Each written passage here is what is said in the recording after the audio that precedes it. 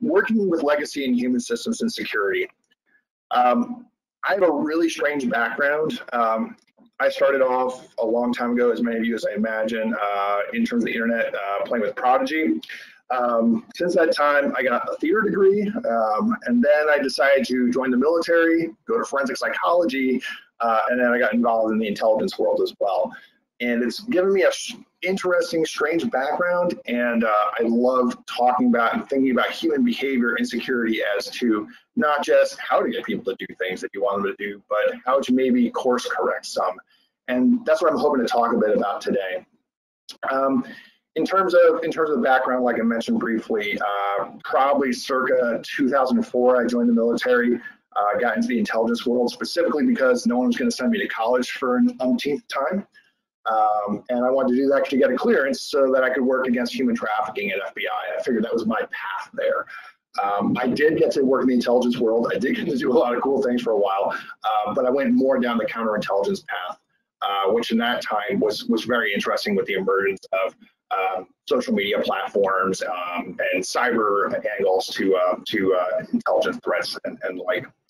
I ended up becoming an insider threat senior official for a former company that I worked at, but I also always applied these behavioral mechanisms to everything I was doing. While I was also working in forensic psychology, one of the things that I kind of became developed at was to point back to one of the earlier talk tracks today. If you saw Lee Dennis's conversation on pretexting, that's exactly what I did. I taught a course on leveraging OSINT and leveraging psychological principles to help identify what might make someone want to talk, how to get to that second date, which was really the purpose of any spy work or social engineering, if you want to think about it. So taking all of that, I'm going to kind of step it backwards and say, here's what I've seen, and here's some thoughts that I kind of have around taking principles from forensic psychology, evolutionary psychology, and social engineering, and perhaps seeing how we can help our organizations, because they all consist of people, modify or at least be victims less often. So first off, I'll go right into a little bit of history around humanity. Then I'll talk a little bit about what humans are good at and not so great at doing, how we deal with that legacy equipment, that human brain 1.0 that's still in our environments, how we can build on what actually works, and then we'll wrap it up hopefully with some Q&A time. So humans, been around for a long time, love them. 3.7 million years. It's hard to believe that it's been that long. Only 2 million years ago, we're starting to use our first tools. You know, depending on what you read out there, these dates are obviously not solid. It moves a little bit to the left and the right, but the point here is, you know, only 360,000 years ago, we're starting to see the first use of fire migrating out of Africa. Agricultural revolution, the ability for a society to really sustain beyond a tribe of 50 to 100 people by planting and things like that. That was very recent. People really have only got into this kind of mode that we're in now very recently. 50,000 years. Okay, so 40,000 years ago, we're seeing complex languages. Last ice age, 25,000 years ago. Agricultural revolution, as I already mentioned, 12,000 years ago. Writing, 3,000. When you think about that, what just happened in the last 10 years, or since 2001, which I've been thinking about a lot lately. The scale of the momentum is just amazing. But when you look at how slowly things progressed in the past, I think it helps give some context to the world that the human brain grew up in. And that leads me into a bit about what we're good at and we're not so good at. One last year on here, we've been using the sun as our main fuel source forever. Now we're just getting back to it.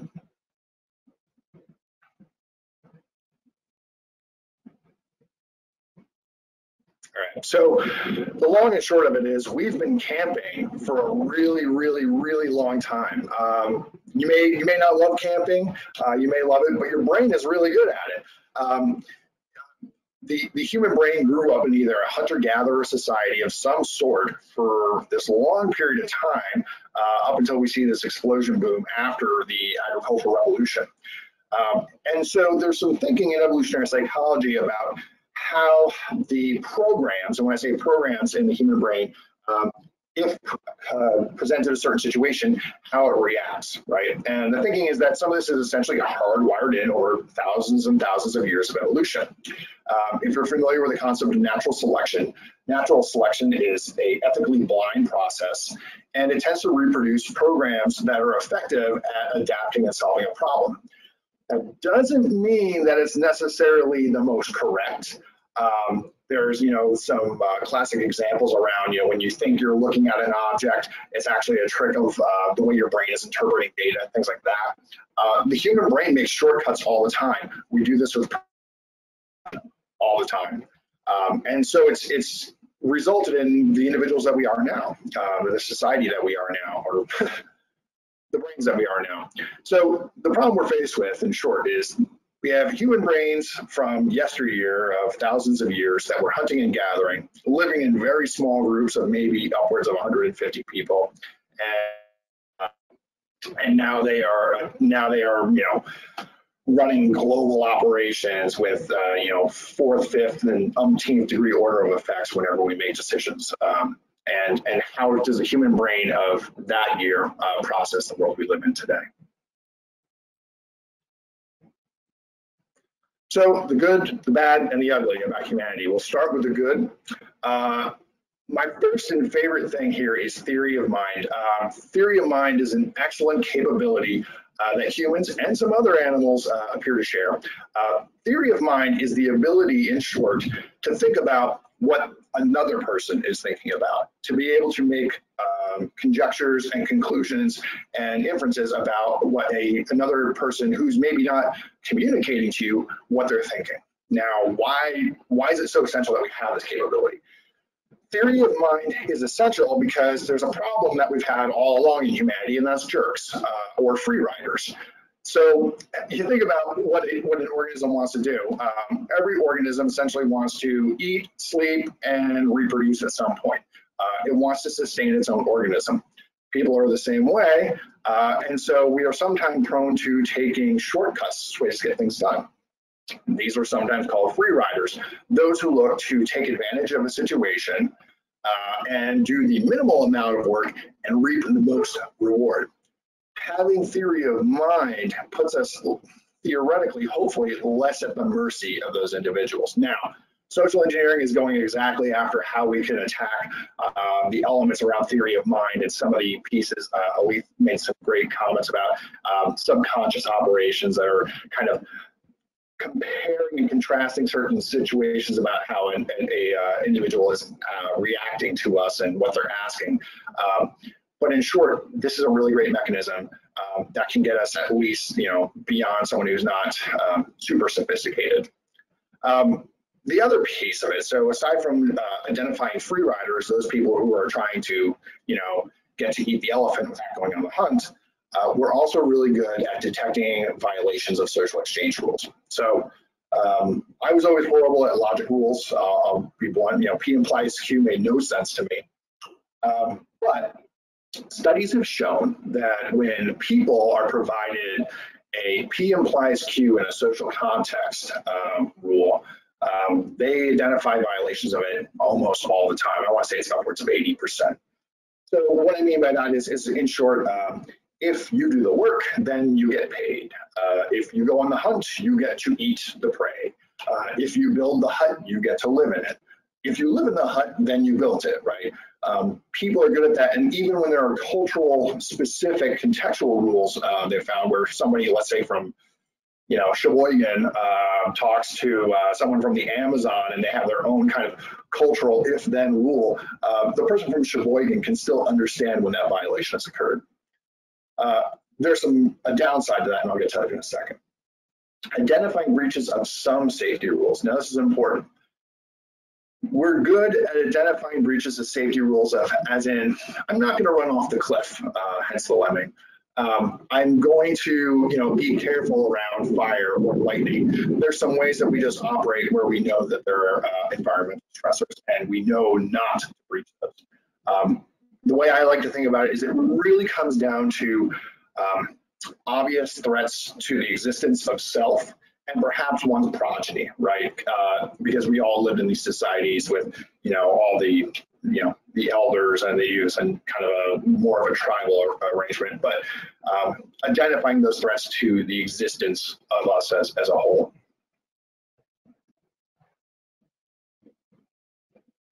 All right, so not so good, some bad things. If the violation of logic is in a non-social context, so really anything, humans identify violations of logic about 30% of the time. We're really bad at it. So why does that matter? Well, that has massive implications for anyone operating in an organization where there are if-then rules about how we process or we conduct ourselves that don't tie back to a social contextual understanding, right? We've all seen these security awareness trainings that talk about these like third order effects or these needs to follow a certain process. But if it doesn't resonate with the individual at a very organic level, we're not necessarily so good. We're not as focused on it as we are that blinking light on our cell phone for all those social data that we constantly want to absorb and take in. Upper limits on relational agreements to consider. So when you have a brain and you steep it in a couple 100,000 years of connections of, let's say, maybe 50 people in a lifetime, maybe 150, that's kind of what it's good at. So when you take that brain and then you put it in a society today where you have, a transatlantic, transoceanic, virtual, muddled understandings about, how the social dynamics work, what is business, what is friendship, etc. These are all beyond essentially the buffer limit of the human brain, and we're not really good at handling all that data. As streamlined as we did was maybe 50 people. So similarly, there's that correlates with a limited ability to consider second and third order threats, right? My favorite example of this is, when we talk about protecting intellectual property, when we tell people that we're doing security awareness, you're not going to click on links because country X will steal all of our stuff. And we're using this obscure them that, I as an employee have never really encountered. How does that resonate? Does it resonate at all? So what if country X gets my IP? Does that change the fact that my kid is, going to have some breakfast or that I'm going to? If not, it's not going to resonate as much as an emotional plea to the self, whether that's being fear or a positive emotion.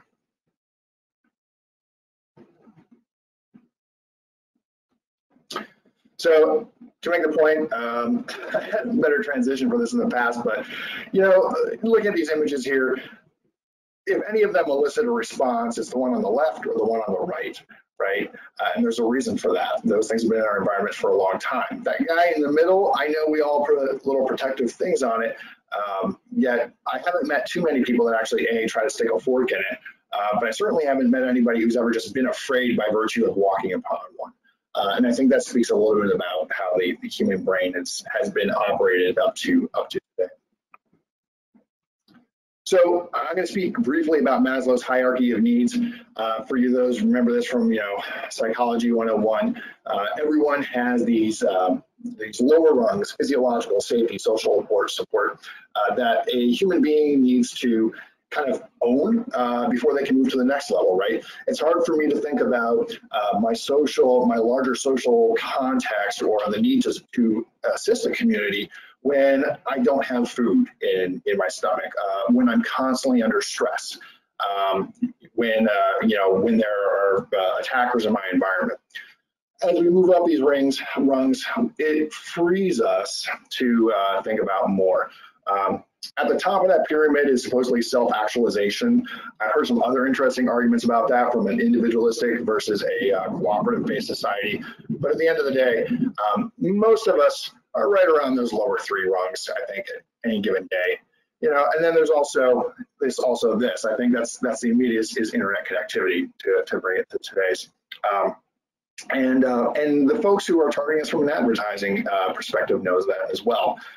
Social engineers know this as well, and they'll leverage these. So why do people do dumb things when it comes to security? Whether that's falling for a phishing email or any type of social engineering engagement, or just violating a security rule on their own. On one hand, there's just general well-being, right? If you're sick, if you're stressed, it's hard to pay attention to more than that. And that's been one of those major elements that's been raised again and again as a main factor at play. Environmental, if your environment is horrible, then you're probably not going to do too well. You can think about that in different, multiple ways, right? We all have that office with the humming fluorescent light overhead, and it gets in your head and it starts bothering you, and that's taking away from your attention of the task in front of you. So you might be more prone to make errors.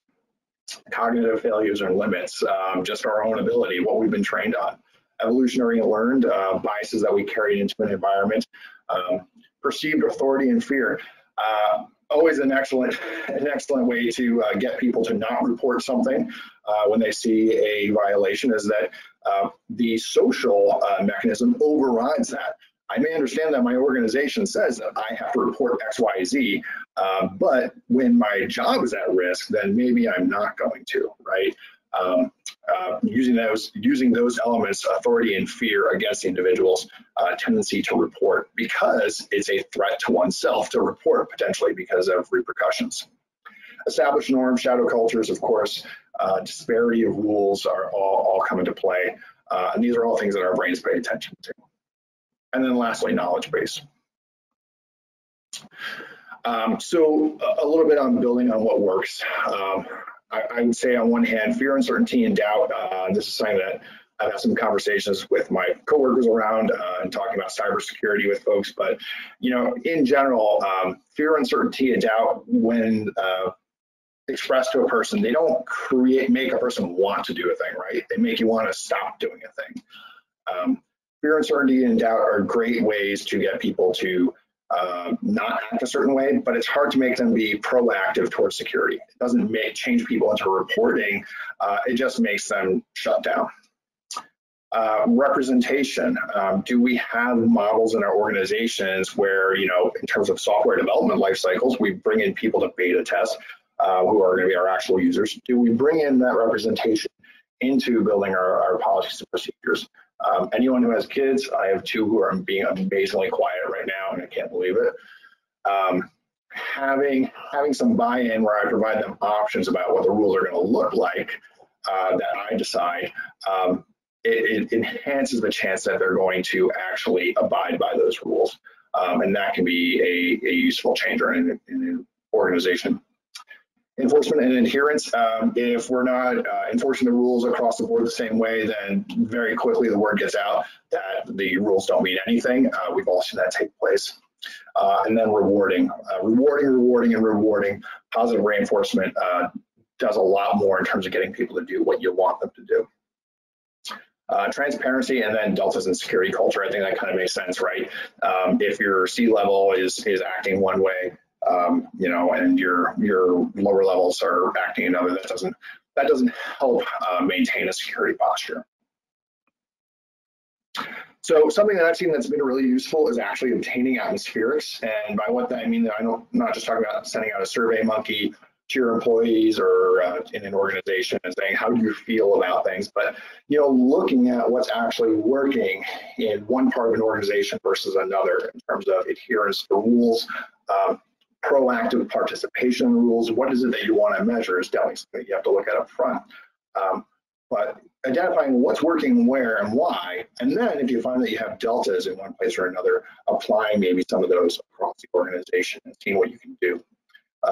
Are there any deltas between executive and staff perspectives? Is there any way that we can, from looking at enhancing our security culture, is there any kind of metrics that we can do? What can we build into a system? Maybe it's not just the click-through rate, but maybe it's the report rate.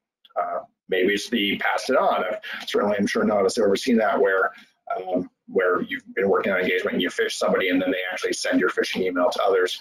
That might be something you want to track as well, right? Both sides of it, more than just a single click. So I'm going to wrap it up here. How do we provide an out? And I think this is one of the most important things is at the end of the day, social engineering, it preys on the way the human mind operates, right? And anyone who's good at it can figure those things out. So how do we provide a way for individuals to get out of a situation that's hairy? When I was in the intelligence world, I came across something that I thought was fascinating, and I don't think it exists yet, and I've been out for some time, called NOIR. And the idea was a National Office of Intelligence Reconciliation. And the idea was that when a spy got into the espionage cycle, right, so they have either been recruited by a hostile intelligence agency, nation state, or maybe they just did it themselves. Right? They just decided to go into it and started spying. There was no way out of the cycle. Once they're in it, they're pretty much done. And their screws might have been tightened on by a third party or what have you, but generally there was no way out. So what Dr. David Charney was suggesting was that there was some sort of body through which an individual who was caught in the loop could pull themselves out with the understanding that they had some top cover, right? Because it was more value to the intelligence community at large and national security to actually understand the mechanics of what was going on rather than spending a bunch of time and a bunch of analyst work on a counterintelligence thing trying to figure out what the problem was, trying to figure out who the offenders were, right? It saves time and energy and perhaps averts a catastrophe as well and loss of life. I take that and say, for our smaller organizations, is there a way that we can create these kinds of ways out of a situation, right?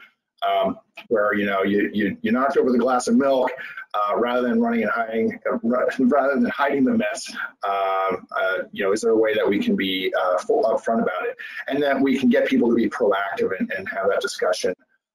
Because once the flip side of it is, once employees and members start learning that not only will not reporting not be a problem, but hiding issues they'll also get away with. That's a learned behavior, and that's really dangerous to our overall security and posture as well, learning bad lessons, so to say.